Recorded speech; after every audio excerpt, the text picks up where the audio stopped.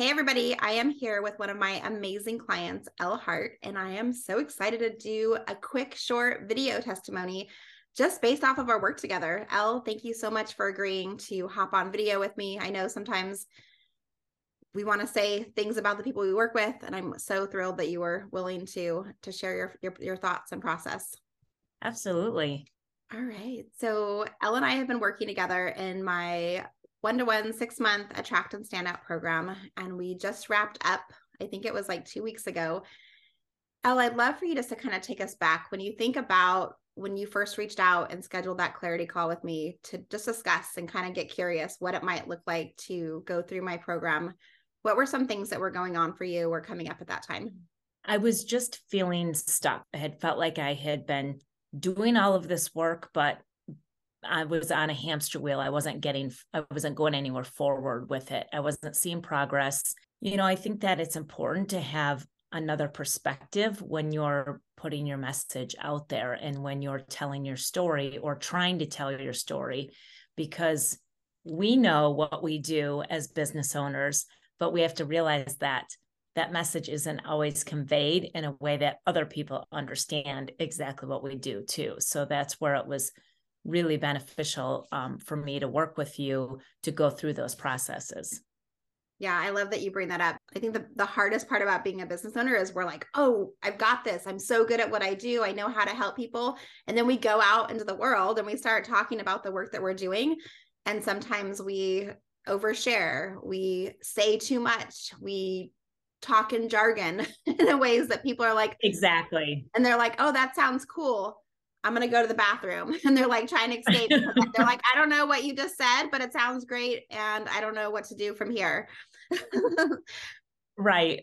We don't use the words that our ideal client would use. We use our professional words, and we try to make ourselves feel more valuable by sounding, professional, as we're, instead of just connecting and using, like I said, the words that our clients would be using. It's funny because we all go through this process. Every single person I talk to, even myself included. I remember 2 years into my business realizing, holy crap, nobody understands what the heck it is that I do exactly. They kind of have an idea, but I wasn't clear enough to where I was getting referrals sent over because the conversations were making people go, ooh, I know somebody you need to connect with. And they weren't saying like, oh, I need help with this.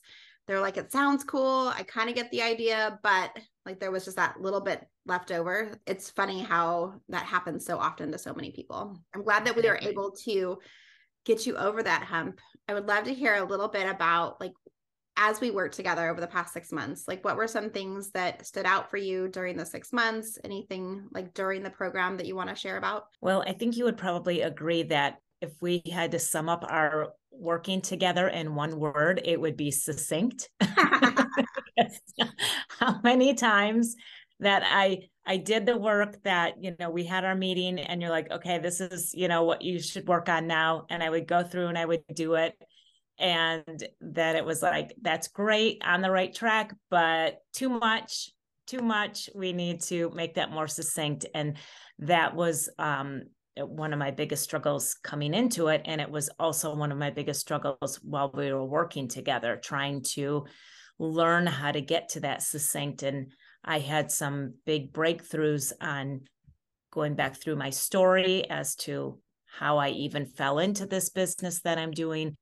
And, going through the processes that you have set up. Also, how we feel about ourselves personally, how that shows up in what we're doing professionally too.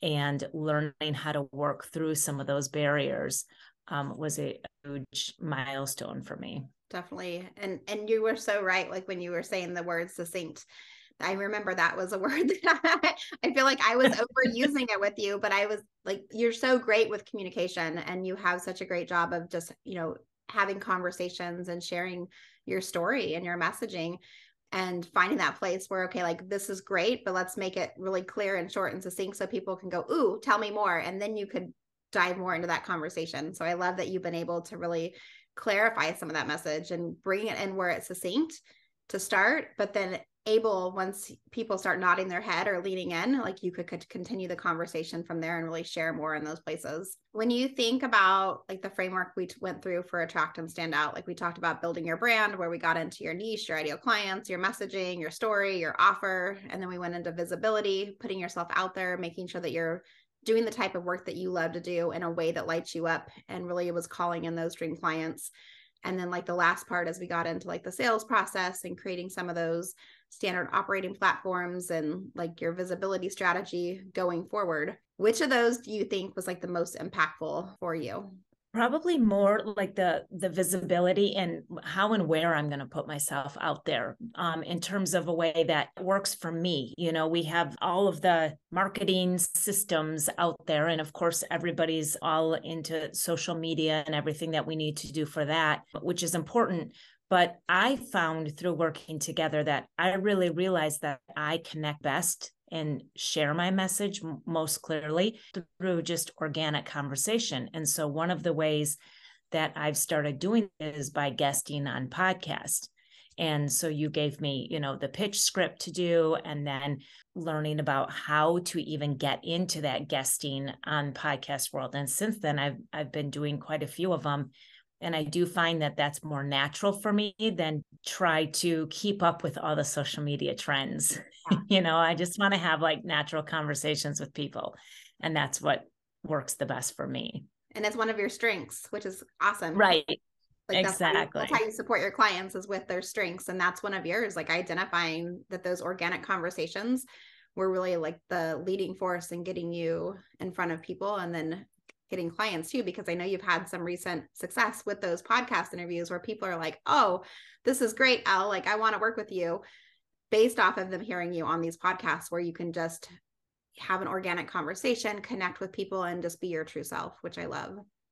Right. Yeah, exactly. And the other thing that's helpful too is, you know, and this is one of the things that drew me to you before we even started working together, when I found you on one of the business boosters on Hera Hub, was the idea of, I'm so passionate about what I do that when something comes to mind, I feel like immediately needed to post about it and get it out there. I'm on so many different platforms, and I was trying to do too many things. And this one I was talking about this, but then that one I was talking about that, and felt like I didn't have any rhyme or reason or system to it. And I love the idea of how you say, you know, create one piece of content and then share that among everything else, you know. And so that's something that I've really been working on more and more. I think some of the scheduling systems might help me too, because I can still write what I want to write, but I don't necessarily have to post it that day.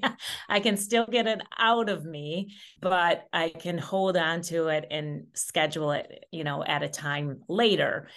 And then that way I can go back to it and say, okay, now I'm going to write my newsletter on this. I'm going to create a couple of social media posts based on this, and connect it all together so that there's more of a succinct message to what I'm putting out there, instead of just blah, blah, blah, blah, blah, you know, everywhere. So, and it keeps you in a situation too where you're able to be more consistent, because even though we are inspired with social media posts occasionally, like we get that inspiration, there's some weeks where we just don't, or at least I'll talk for myself, like there's some weeks where I just don't have it. And if I, like, even sitting down to write my newsletter, like I have to be in the right mind frame, and I have to have something I want to share.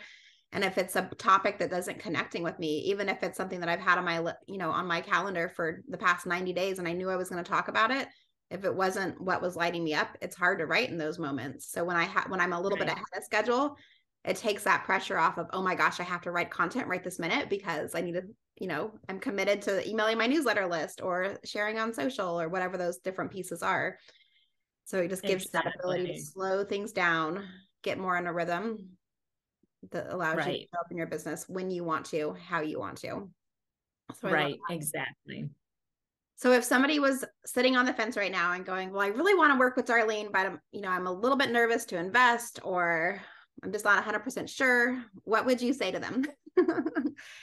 I would tell them that it's just a very helpful process to go through, and that you bring things to the table that you don't necessarily think of yourself. And again, a perspective of somebody's business that they don't see themselves because you're the one that's in it. You know, a lot of us are solopreneurs and we're used to doing everything ourselves, but we have to realize that our business, what we do is what we're good at.